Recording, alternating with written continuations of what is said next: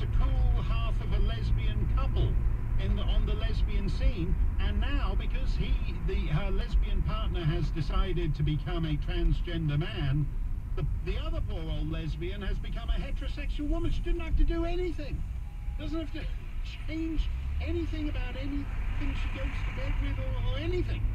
But she's been moved from a cool category of lesbian into the despised category of the only way it would be worse if it was two gay men, one of whom transitions into a trans woman, and then the remaining guy is left as a straight white male. So you start off diverse, and then mysteriously this poor woman, Kate, has wound up as totally non-diverse. As the Washington Post puts it, just a man dating a woman.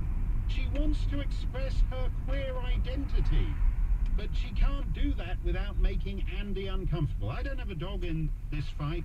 It's nothing, I don't know anything about all this, but I feel this woman's pain. And that's actually how, the interesting thing about this is, that is actually how large numbers of Democrat opinion makers are thinking.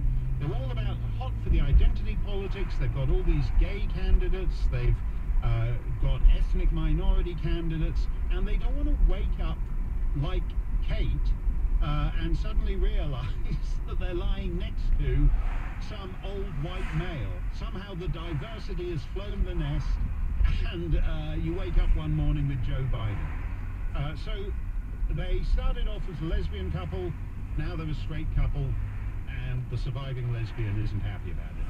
Tales for our time. Spirits of the age. One day all the news stories will be like this. Mark Stein in for Rush. We will take your calls straight ahead. I interview... Additional charge. Order to sell off 200... So revamp that beginning part. Are they a little bit more